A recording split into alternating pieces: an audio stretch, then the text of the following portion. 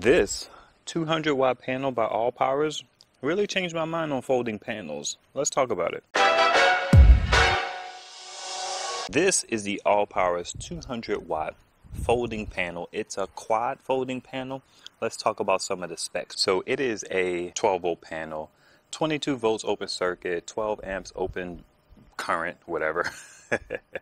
Realistically, it's 18 volts and 11 amps. It has MC4 connectors on it.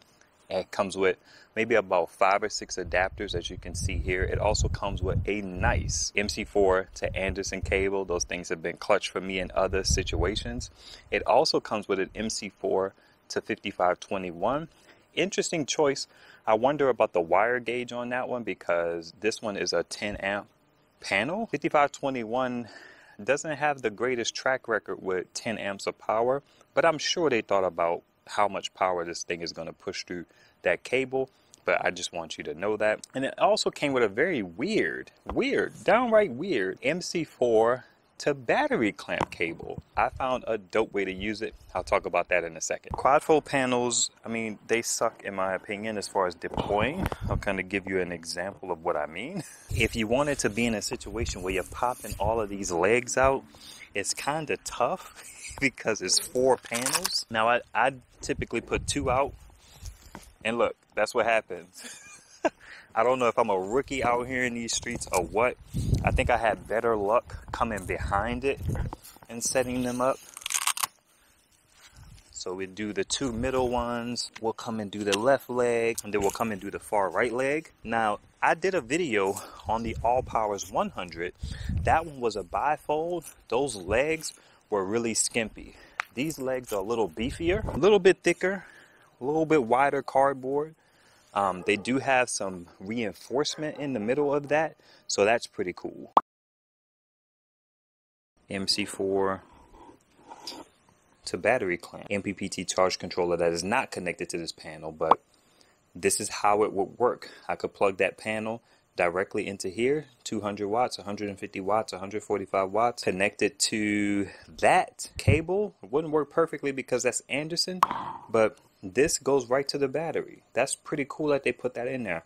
I think that is dope. I'm gonna keep it real. AllPowers has some of the best accessories that I really valued over those 2 panels. They're nice. It has a full zippered pouch. Some other panels that I've looked at, they only had a half zip, so it fully opens. This is the only thing that comes out of it, which is the MC4 connector. All your other cables would be seated in here, and that's it. This dip is waterproof. I have left it out in the rain multiple times, angled a certain way or laying flat on the ground, so the rain couldn't kind of get into this because I don't know how waterproof this is. Typically, some panels have little junction boxes back here. This one does not.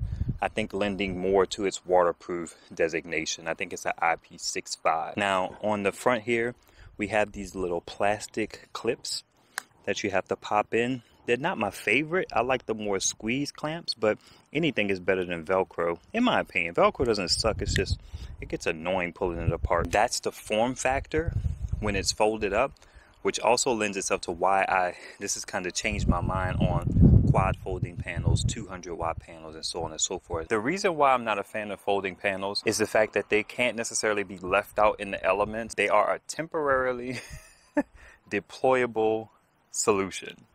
Hands down. I also don't be out in the woods and stuff like that. Y'all know that. I'm a homeowner who's into solar. I'm not an adventurer and all that jazz. This particular one is really cool because it's in the same form factor as about a 100-watt bifold panel, right? I'm a fan of those. I don't particularly like quad-fold panels. The thing that I like about this one, when you deal with this 200 watts of solar, is I have a lot of power stations that max out at 100 watts. And with this, you can take this dip, throw it out, lay it flat. Don't even worry about putting the legs up. And it's going to get you about 100 watts. I think that that's dope. That's kind of like game changing for me as an optional panel to throw out there and get some power.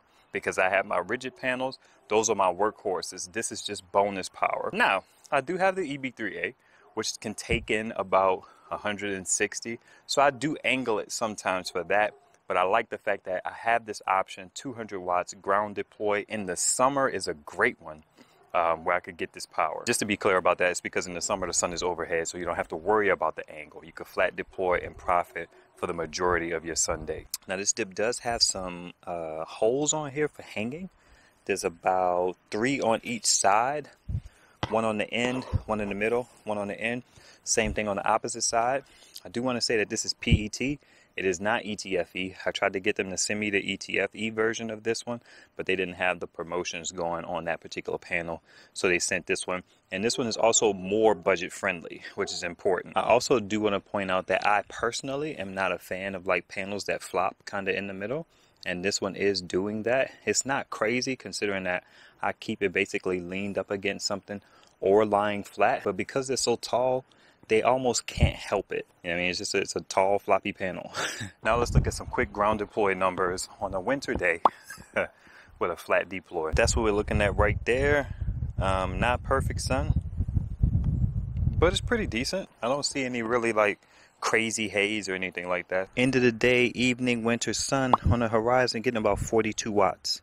I'm gonna try angling it, getting the angle pretty decent, and see what we get then. Then I have some other footage I took from another day that I'll put out here. This is what we're looking at now. Now there are some power lines that could be casting a little bit of a whatever on here. So it's not ideal, but it's a real world situation. That should roughly double, right? 117 is what I'm seeing. 117 from this panel. It is right now probably about 435. That's end of the day sun right there. 117. I'm good with that. Now this is the setup I have right here. The sun is right there just above the tree line, and this is how much power I'm getting in. 141 watts. I was getting a little more a few moments ago, but that's what it settled in at. So 141 watts. I didn't do the can trick because I'm not necessarily super concerned about perfection, more concerned about real world. That's angled pretty decently, so that's what I went with. Now I don't know what this is going to prove, but let's throw a little raggedy box in front of one of these panels and see if it still performs. Like, how much does it drop by? Does it drop by half? Does it drop by 25%? Let's check it out. Yeah, we got more power lines on the panel. Let's check the power output now. It is 105. I'm sure you can't see that. 107. Let's throw a joint in front of one of these panels. Joint has been dropped. It has dropped down to 80%. So that seems to me like it went down by a quarter, right? So maybe those panels are wired in parallel in some capacity. Let's put it in the middle of two and see if it stays at 80. These two on the left. Okay, it dropped down to 55. That's interesting. I don't know how to deduce that stuff. I don't know how to make sense of it. I wonder what's going to happen when I put it in the middle, so let's do that. Okay, that didn't affect it much at all. It stayed at 55. So it seems like maybe all of those panels are in some type of weird parallel. I don't know what to conclude. Those who are smarter than me, let me know what we should conclude from that. Half output, if something's blocking two of the panels, that's pretty good. I'm cool with that. I feel like in a situation where it was series, you got a joint blocking both of those panels, you probably be looking at like 8 or 10. So works for me. I wanted to elaborate a little more on how this thing has changed my mind on folding panels as it relates to 200 watts. 200 watts basically in a quad fold body frame it's more worth it to me getting out here, taking my portable panel, putting it out, and being able to get 100 plus watts on a ground deploy temporarily. I just think that that's dope.